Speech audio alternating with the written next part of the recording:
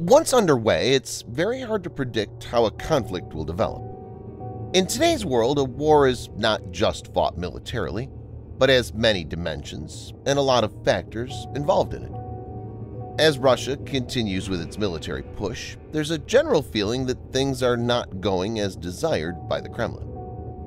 In this video, Defense Updates analyzes how the Ukraine invasion by President Putin has put Russia in a mess. Let's get started.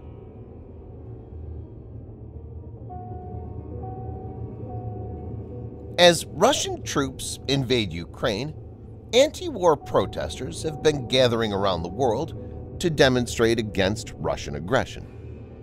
Thousands took to the streets on Saturday in major rallies across Europe, while protests were reported as far away as Japan, Iran, Australia, and the US.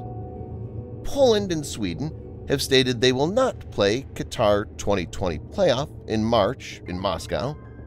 Few Irish politicians involved in the protest were calling for Russian ambassador Yuri Filatov to be expelled from the country. Hackers group Anonymous has declared war on Russia, and Russian government websites, as well as news media outlets like TASS and Izvestia, have come under severe attack.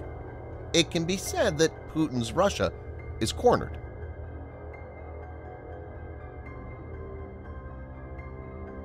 Initially, most analysts thought that Russia will roll over Ukraine swiftly.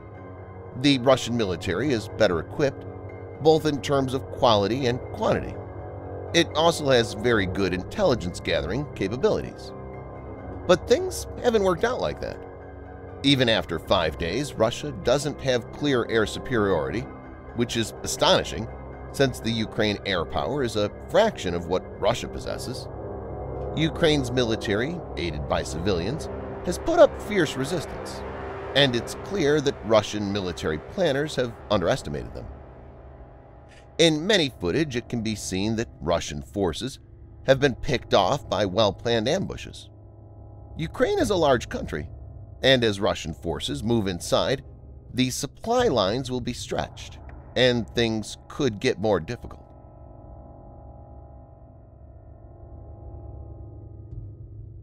Together with the US, the UK, and the EU have announced new sanctions against Russia's central bank. The EU has announced a blanket ban on Russian flights, meaning they're unable to land in, take off from, or fly over any EU nation. It also banned Russia's state-owned news outlets, Sputnik and Russia Today. Select Russian banks were removed from the SWIFT messaging system that cut them off from the international financial system and harm their ability to operate globally. The freeze on Russia's central bank limits Russia's ability to access its overseas reserves. Individual countries are also putting in sanctions. Germany has put on hold permission for the Nord Stream 2 gas pipeline from Russia to Germany to open. Australia has imposed sanctions on wealthy Russians, and over 300 members of the Russian parliament who voted to authorize sending Russian troops into Ukraine. The Russian ruble plunged to a record low against the US dollar. The Kremlin said that Russia's economic reality had considerably changed in the face of heavy and problematic Western sanctions.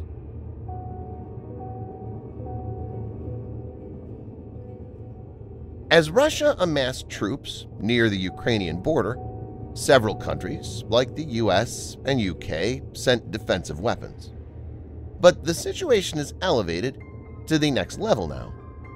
The European Union, for the first time, will finance the purchase and delivery of weapons in a show of support for Ukraine against Russia's invasion. Even Germany, which had earlier refused to send weapons, has now stated that it would be sending 1,000 anti-tank weapons and 500 Stinger missiles. Berlin has also dropped some restrictions on German-made weapons being sent to conflict zones, meaning that third countries will be able to send more arms to Ukraine. The potential weapons may not be restricted to simple platforms anymore. There are talks of sending even fighter jets. Few EU countries have fighter jets types in service that are also used by Ukraine. For example, Bulgaria has about 16 MiG-29 and 14 Su-25. Poland has 23 MiG-29 and 18 Su-22. And Slovakia has 11 MiG-29. All these supplies could inflict a lot of pain on Russian forces.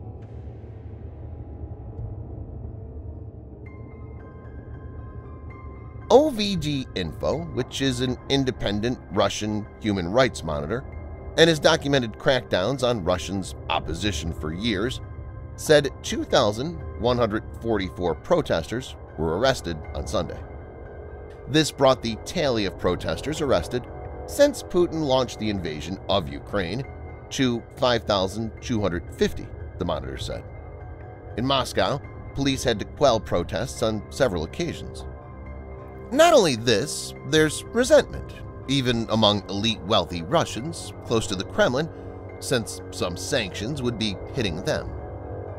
For example, one of the most prominent Kremlin propagandists, state TV host Vladimir Solovyov, cried after learning his access to properties in Europe is now being impacted, and perhaps his ownership as well. As per reports, at least 2 Russian billionaires close to Putin have expressed their apprehensions.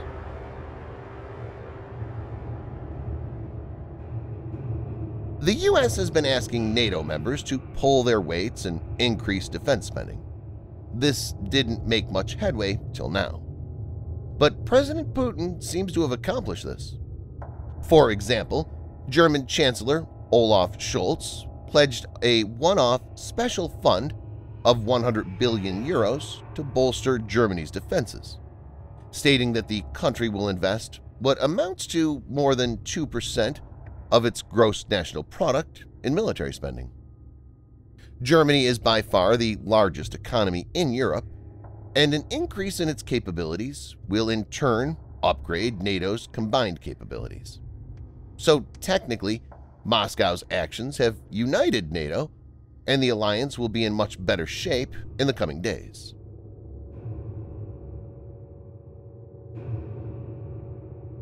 Ukrainian President Vladimir Zelensky has emerged as a hero to his nation's citizens and the world as the former actor and comedian, first elected in 2019, decided to remain in his country, taking a great personal risk.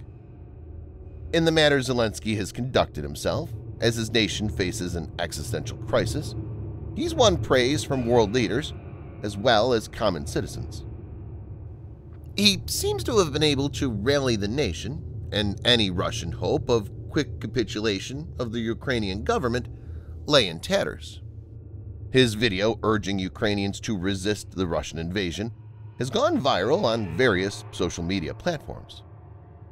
Basically, President Putin has elevated the stature of his main rival. Thanks for watching. Subscribe for more videos like this. Hit the like button if you find the video interesting, and kindly provide your feedback in the comment section. This will help us improve.